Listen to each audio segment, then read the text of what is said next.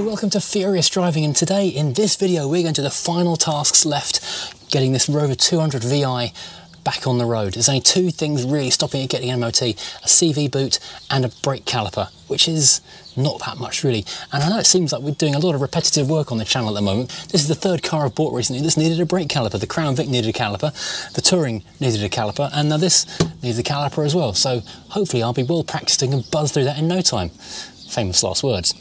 Right, let's see if we can get this thing ready to drive at last. Driving, and today we're doing some more work on the Rover 200 VI. Well, I say we, it's kind of like the royal we, because after the last episode when I said that all I needed to do to the car was change the CV boot and the brake caliper, and I was going to use the weird plastic cone thing. My friend Chris here, who you may remember from Quentin having his cam belt changed in the car park when I ran out of power tools that were powerful enough to do anything to that car, well, he's back again. He messaged me almost as soon as that video went up with all the laughing emojis in the world saying, you and that cone thing, it's not going to happen. Chris is a mobile mechanic. This is literally his job and he knows what he's doing. And he couldn't laugh hard enough at the thought of trying to do this car with that cone in this driveway. He said, don't worry, I've got a special tool. I'll come and give you a hand. And here we are. The big hammer's already out.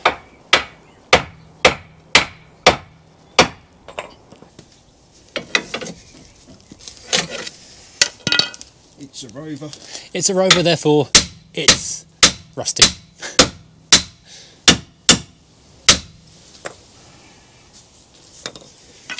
Right. You had an even bigger stick. I have got a bigger stick. I call this one my toothpick. Because it gets to bits that you can't do normally. Yeah, but when you really need to persuade stuff. I've got a metal bar for it, so I'm going to have to lay down this.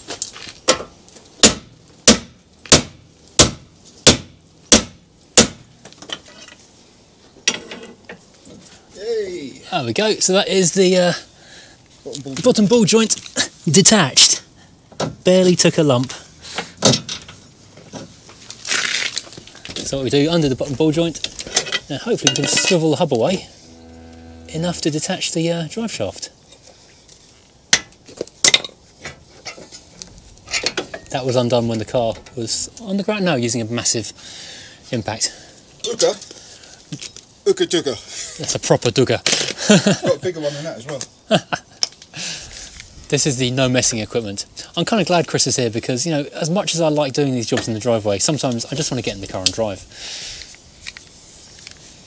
Oh, this is the extra gloves because it's going to be really disgusting now. Got to get your red chinas on. Oh yeah. So this is going to be pretty disgusting.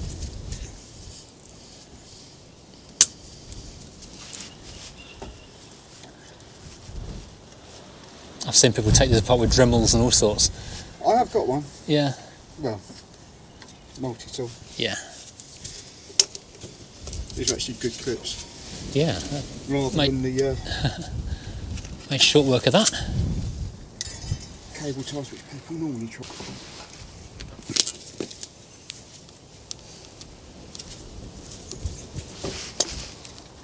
Not enough flex on it. There we go. Off it comes. And cut the other one off. Yeah. Yuck.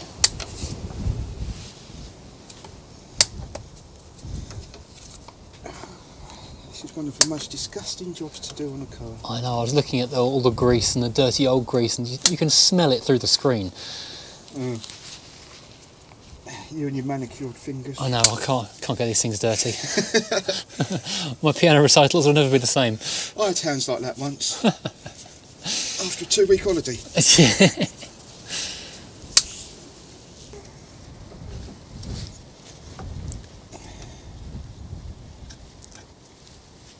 Boom. Boom and off. Boom and the work is done. That is properly manky.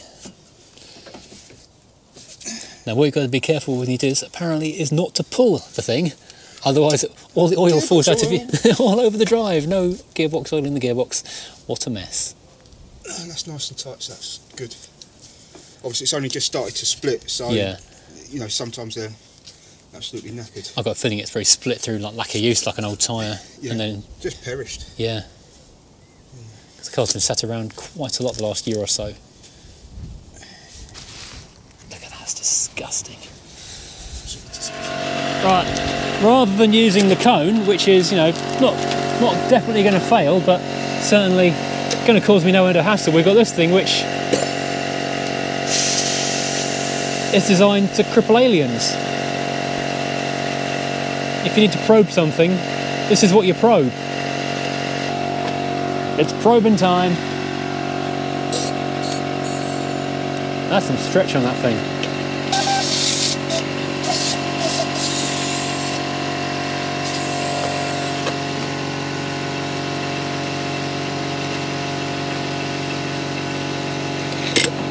Wow, I need one of them, or to never do this job again, one of the two.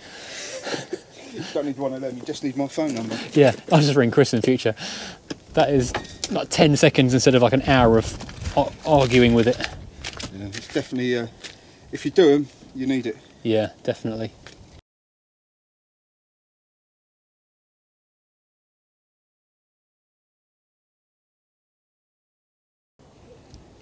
Oh, look at that.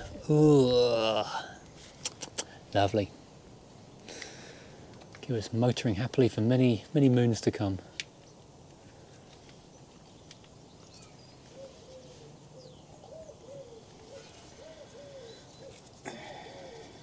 It's only one of those envelopes. Yeah, yeah, you don't need all the grease. Obviously, this wasn't bone dry inside. No, There's true. an amount of grease left in. If you're going to take the CV joint end off, then pack one in to start with before you put the joint back on the shaft, yeah. and then just pack the other one around it. I've got to trim this down a bit because it's a bit too long. Yeah, so you can cut these down to make them a bit easier. If it's only a If I little. can cut it with my little sign cutter. Oh, oh, hey man.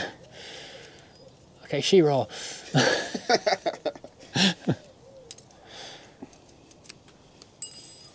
Otherwise you've got too much. Yeah, too much carryover. Yeah. Flippity flappity. Yeah. In a minute we'll cut the end ring off this because it's just a little bit long. So we clamp this thing over, pinch it up. Job's a good one. Well, that ain't going anywhere. You have to give it 2 pats when you say that, otherwise it's not guaranteed. That's not going anywhere.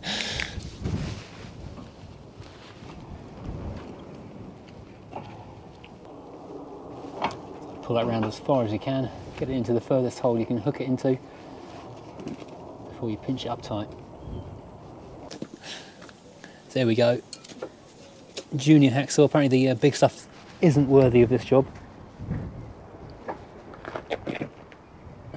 Doesn't really matter what it looks like. No, exactly. It's hidden behind the back of the hub. So As long as the ABS works. yeah. Yeah, so if you're doing this, don't forget you can rotate the shaft rather than trying to lie underneath it and cut it upside down. There we go. Fitted CV boot. That only took about 10 minutes. That's amazing. There we go. Snuggle that back through the hub. Free. I can fit it in better. Oh yeah. Let's turn it for you.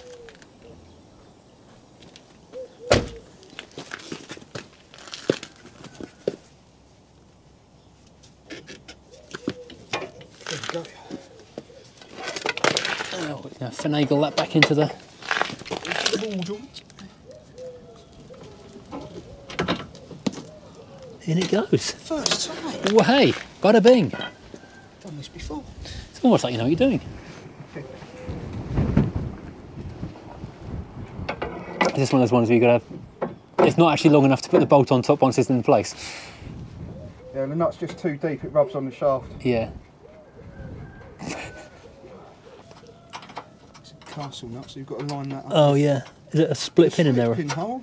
Do you use a new split pin or I reuse? have new split pins. Oh, you're so prepared. Big dugger. Dugger. It's not Dugger. Dugger. Dugger. Uga dugger. Uga dugger. That's about 5 duggers. That's quite tight. There we go. Flatten off a different surface so it can't undo. We'll cut that. Such an amateur. Do you know what you're doing? done. It's dug in. Bada bing. Here we have one rebooted CV. Splendid. Thanks, Chris. There we go. So whack the split pin in and Robert's your father's brother. We are done. Right, well, Chris made short work of the CV boot. That was done in under an hour. I've never seen one done so fast. Secondly, Bulldog BDX made short work of taking the brake caliper off the Tourer, which is behind the camera right now. So can we do a combination of that and use Bulldog BDX to make short work of this caliper here? And this one came from Rimmer Brothers. Genuine MG Rover item, apparently. Not remanufactured, but apparently new. Who knew? It wasn't packaged in anything, so I don't know, maybe it's not. But anyway, it looks identical. Hopefully 5 minutes work. How hard can this be? Why did I say that? Right, that is now soaked. I've given it just long enough to go and make a cup of coffee. Incidentally, if you point your browser towards www.furiousdriving.co.uk, there is now a web shop which currently accepts PayPal payments but should do credit cards as soon as I've finished doing the paperwork on that. So you can go and buy all kinds of exciting and fun furious driving and car related stuff, which is growing, I'd say by the day, but by the month. I'm not that quick at doing this kind of thing. Right, so thing I learnt from the Tourer, because I'd forgotten to do it previously, is to slacken off that one before you get going on everything else, because otherwise you have got yourself a problem with a very well welded bottle. Well, blimey, that's not even particularly tight. Well, it is, but the Bulldog just does the trick. Incidentally, this thing is from Draper. It's like an Omega tool slot thing. I went through an entire afternoon sorting all my sockets that were just random piles of sockets in various boxes into this one big thing. I need to get another one of these, one for Imperial and one for Metric, because it's just made my life so much easier than scrabbling around. Oh my word, these just are winding off. I'm amazed. I'm genuinely amazed.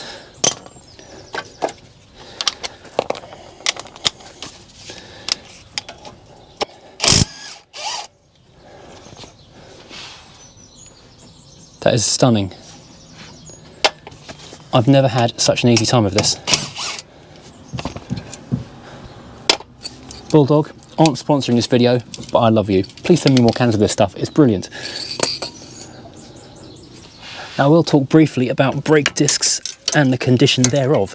A couple of people commented repeatedly, actually quite a lot of people commented, oh, those brake discs on the back of the Tourer look really shabby. They didn't look that bad at all in person. They looked worse on the video than they did in reality. And the thing is, I think the caliper on the back of the Tourer hadn't been working on the outer disc for quite a long time. So that's why the front edge looked quite sort of rusty and pitted. Once it's been driven on a short distance, which it now already has, it will be just sorting itself out quite happily. Meanwhile, this one, there's a bit of a lip on this, but I'm not changing these discs and pads because I want to uprate these brakes, because the Rover 200 series was notable for its rubbish brakes. And I won't do it today because I haven't got any money. But in the very near future, I will be adding on some far more uprated, more fun things to make this thing stop a bit better. And these brake flexies look quite good. And I actually went to the barn yesterday to go and get some stuff. A couple of people bought t-shirts off the Furious Driving website, and they're all stored over in the barn. And I had to go and get the t-shirts. I didn't know yet the clamping tool for a brake flexi hose, because I'm an idiot. That should do the trick. And that was a 14, wasn't it? And this is just basically winding out pretty much.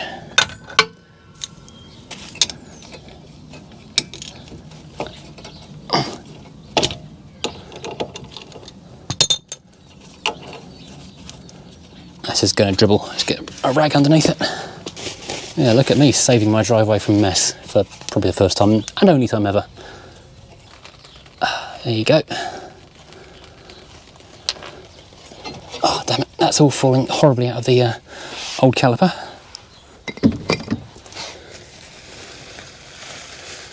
In the bin with you.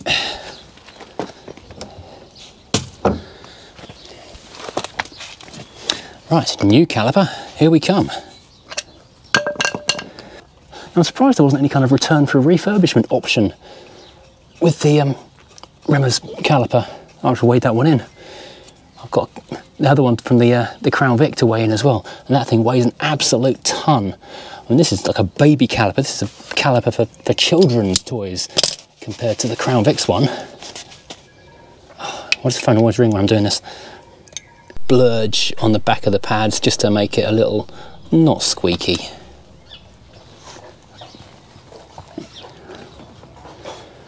Ah, whoops. Oh, people are going to comment I shouldn't let this hang on the cable now. Oh no, don't hang on the cable. Don't worry, it's fine. It's for 2 seconds.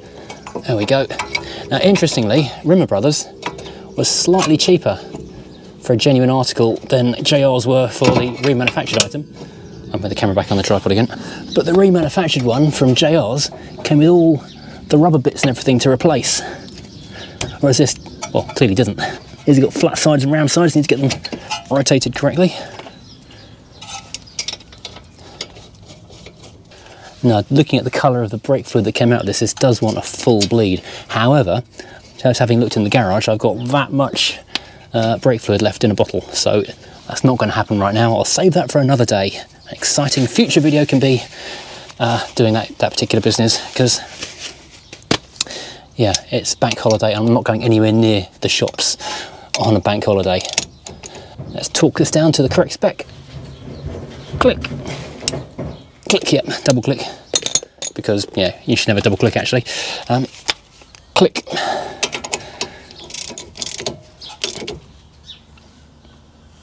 Click.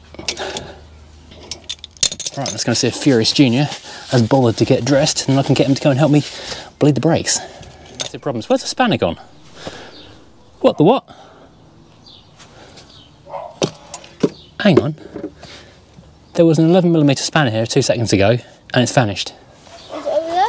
No? No, that's 10mm. So where's the 11 gone? The one by the camera. Oh, this one here, yeah, I was nearly on it. So I found it. Right, so Furious Junior is in the car complaining about the lack of radio. Right, so pump now. 3, 3, 1, 2, 3, then hot long one. And hold it down. Hold down.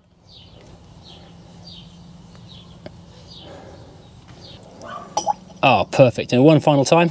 A couple of bubbles still in there, so do it one more time. One last time. No. Perfect. That's good. Now can I leave? You can now leave. You're free to go. Yes.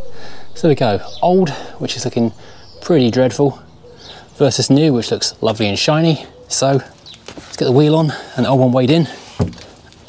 And the car is pretty much done. Right, finishing touches. Let's put, oh, that's much quieter.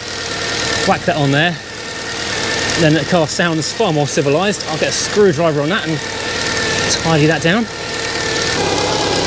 Now somewhere, I'm not 100% sure where, are two little screws that hold this airbox to the side of the battery tray. They will turn up. One other thing which is bugging me, this door handle. Keeps getting stuck.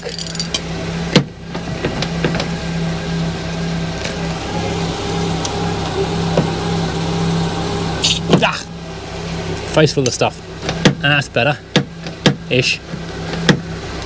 I'll do all these hinges as well while I'm here, because it really doesn't hurt.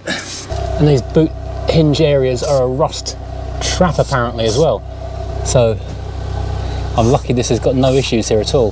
So I will wax all this area next time I wash it. Right, finally, let's give this thing the droop test like we did before we changed the caliper.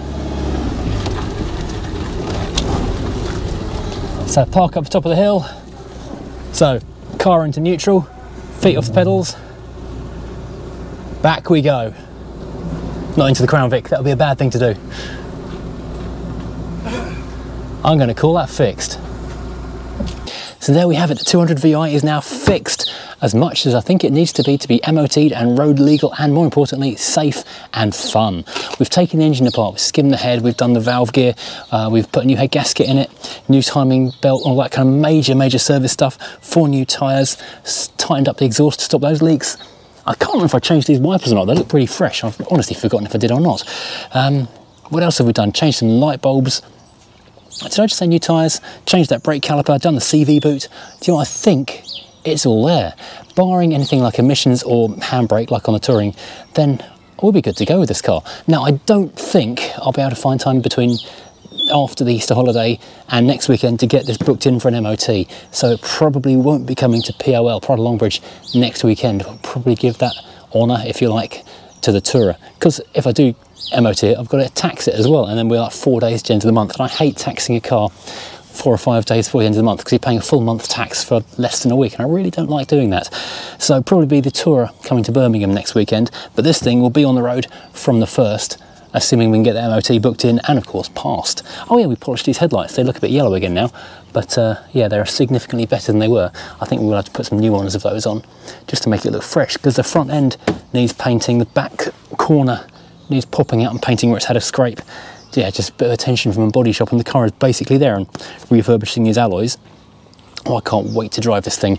Right, if you've enjoyed this, please, as always, hit like and subscribe, as we always say on YouTube. And if you want to head over to the Furious Driving store and have a look at mugs, t-shirts, hats, etc. And this was a remarkably easy brake caliper change, but that is a lot to do with having the right tools. And if you like the look of any of the tools I was using, then head over to the Amazon affiliate store, linked in the description below, to see the stuff I've been using today. Right, join me again next time, where I think I might actually go and have a go at the P6 V8, although there is a couple of things on the Crown Vic I want to get on with as well. Who knows what I feel like. Right, see you again soon. Take care. Thanks for watching.